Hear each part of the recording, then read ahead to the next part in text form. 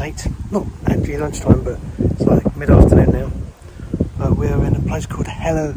I can't remember now. I'll put it up on the bottom here.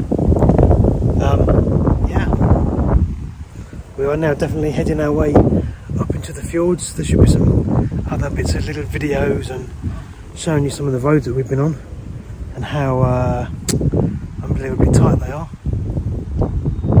So we're heading for Stavanger today, and tomorrow is supposed to be really crap with bad wind, heavy rain. So we'll probably hunker ourselves in for the day and then try again the following day. So you can see Bridget there in the distance. We're about to go up and have a look at these two little houses.